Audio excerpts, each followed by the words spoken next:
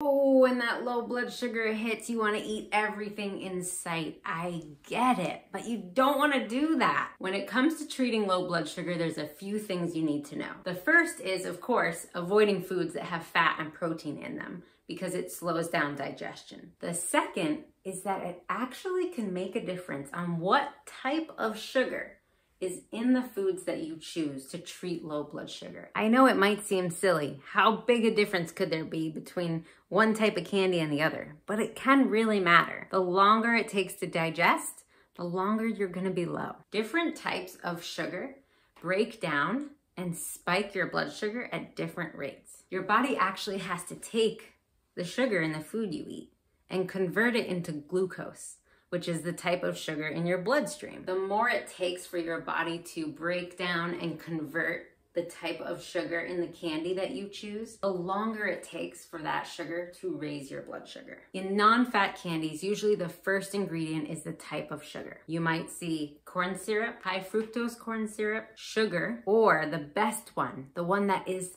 fastest at raising your blood sugar, dextrose. Dextrose is the only ingredient in glucose tabs, glucose gels, products that are intended for raising your blood sugar quickly. The reason dextrose is used in those products is because it's already the same chemical makeup as glucose in your bloodstream. So your body doesn't have to convert it in order to use it. So it's much faster at raising your blood sugar. But there are a variety of candies that have dextrose as the first ingredient. Good old Smarties, dextrose. Old school bottle caps, dextrose. Sweet tarts, dextrose. Another one I couldn't find was Pixie Sticks. Will these candies raise your blood sugar when you're low? Yes, but their first ingredients are sugar, then corn syrup. Both of those types of sugar have to first be broken down and then converted into glucose, so it takes a little longer. Let's talk about the candy you shouldn't choose to treat low blood sugar. Basically, anything with chocolate in it is gonna have a lot of fat and some protein, and that fat and protein is gonna slow down the digestion, which means it's gonna take longer for your blood sugar to rise. Bag of M&Ms, 9 grams of fat. That's gonna slow down digestion. 2 Twix bars, 12 grams of fat. Snickers bar, 11 grams of fat. Not a great choice to treat a low blood sugar. This skinny little Hershey's bar, 13 grams of fat. 1 Reese's Big Cup, 12 grams of fat. A Crunch bar, 12 grams of fat.